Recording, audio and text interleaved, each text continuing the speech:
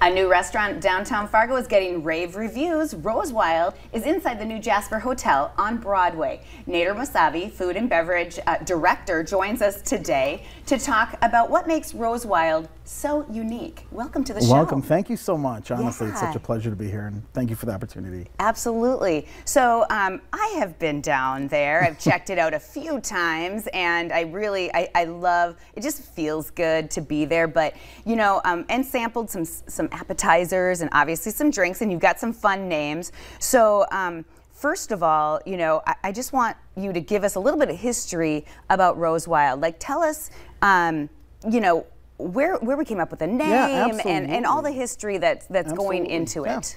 So we kind of did a play off of the wild rose petals that grow summer long. So that's where we came up with Rosewild. Jasper Hotel itself is from Jasper Chapin, who was the third mayor in Fargo, considered the father of Fargo. Okay. So you look throughout the hotel, you'll see these little tidbits that kind of give pay tribute to everything that was Fargo during his time. Even our private dining area. The wallpaper is kind of an exact replica of the tent that he had. The lights hanging from the ceiling, the way it's designed. You'll look through there, there's bow ties everywhere, which, you know, Jasper always wore a red bow tie, and we didn't want to be that over the top. Sure. So we kind of just have these little these bow ties throughout the hotel. There's railroad ties that are in that hotel. So everything kind of just gives a moment for us to pay tribute to what Fargo once was and what we want Fargo to be now, which is this amazing community of people. And that's kind of the basis of Rosewild, the way it's set up and the way we designed it, our menu and our seating as well. Okay. And you know, we were talking in the break, and you're not from North Dakota. No, so I am not. Where did you start? So I was born and raised in Chicago, and I don't want to date myself, but I spent my first 27 years in Chicago, kind of understanding food and beverage, and then I moved to Las Vegas in early 2000 and spent the last 21 years in Las Vegas at some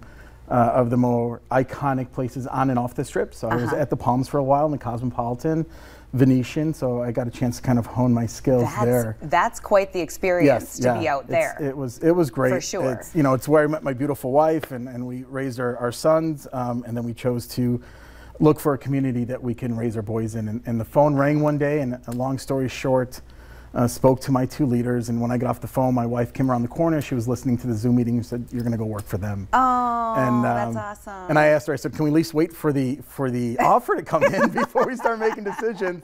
The offer did come in, and it was a great offer. But my wife did look at me and said, "Where's Fargo?" Yeah. Oh, really?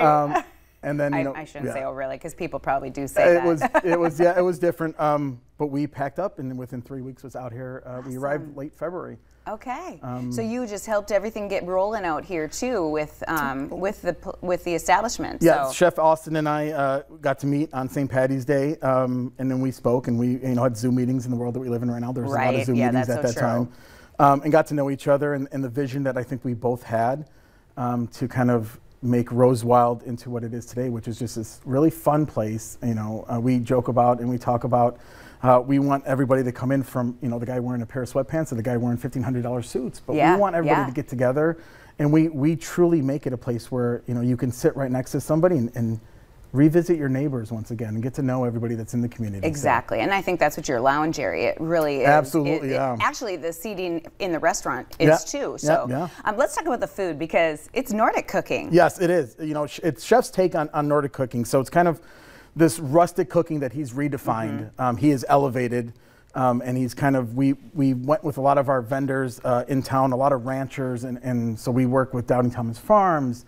Three Bears Honey, we work with Sandhill Farms, we work with Bread Smith Bakery, we work with Drecker and Fargo Brewing Company, and we work with Wild Terrace Cider. I mean, we really got together with everybody that's kind of around us and help Proof Distillery. So and build this kind of food and beverage program that kind of speaks to Fargo. So whether you're a local or you're traveling, you kind of get a chance to enjoy the past of Fargo, the present, and we hope is the future of dining here in Fargo. I love it. That's so important to bring in, you know, others from this community. They're downtown by you, and I love how you put that on the menu too. We know that place. You know what I mean? Yeah, no, it's absolutely. Really, well, we wanted to make sure that everybody knew that we, you know, that we are very thankful that all the partners that we have here in the community, and how welcome that we have been in the community, not only from our vendors but just across the way. It's been so overwhelming. I think Austin and myself and our team kind of take a step back when we get the reviews or we talk to people and how thankful the people are and how thankful we are. I mean, it's been great. That's awesome. It's been overwhelming. Yeah, we're going to take a quick break, and when we come back, we're going to talk about the much anticipated brunch that you have. So stay with us.